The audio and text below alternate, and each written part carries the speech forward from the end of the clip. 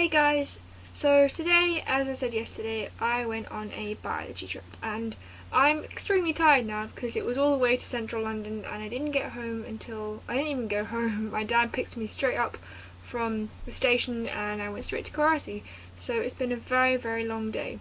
But I think the main thing I've taken from today, apart from all the science, is something that my friends have taught me, and that's just to always just be yourself and don't worry about,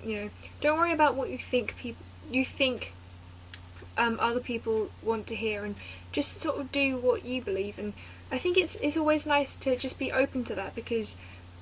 sometimes you might think that habits that other people have are weird, but I think it's always really nice to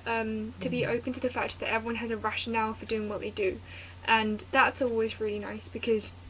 it really keeps you open to new habits which could actually be really beneficial, but only if you're willing to open up to the fact that it's not just weird as the mainstream might believe it is. It actually has some benefit, and that's always really nice to acknowledge. So yeah, I'm quite tired, so I'm going to try and go to bed now, but here, if I successfully manage this, here are some random clips that I took when I was there. This probably isn't going to be the best quality ever, but look, the building is so pretty, and it's just like, whoa! Like, look at all the Christmas stuff. Just look at the tree! I hope you all have had a wonderful start to the week, and I will see you tomorrow.